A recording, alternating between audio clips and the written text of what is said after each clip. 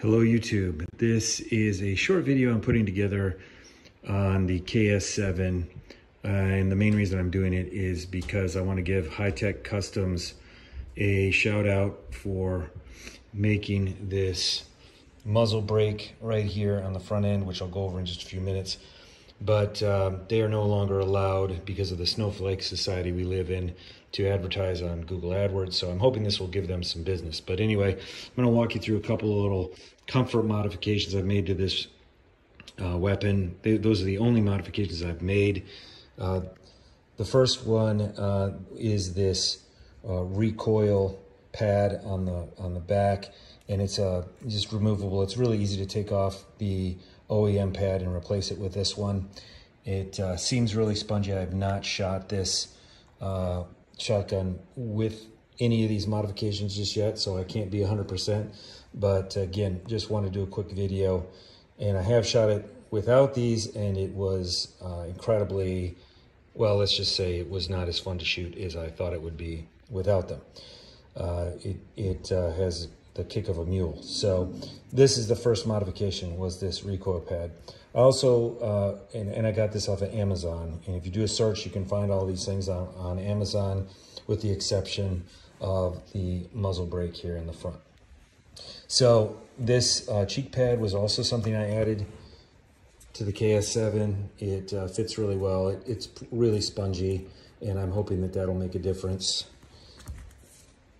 It came in a package with this grip tape as well. That's seems to fit really well, and also is much more comfortable than just the raw plastic that was on there. I also bought this little plug here. This is not really a comfort modification, but there's a hole for some reason in the grip, and I just plugged that hole in. I guess this is by CDS. So another Amazon purchase right there. And then walking through this, the modification I'm most hopeful about is this muzzle brake. And this is,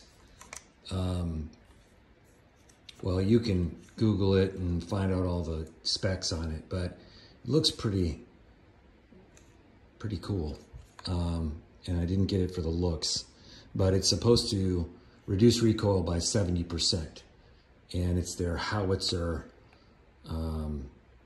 muzzle brake. So we'll see once I take it out again how well this all works, but I'm hoping with these few little comfort modifications to the KS7 that it'll make a big difference. All the videos I've watched recently say that it makes a considerable difference, and so we got 70% here, and they say 30% on the recoil pad. So this cheek pad wouldn't help or wouldn't hurt either. But anyway, there you go. There you have it.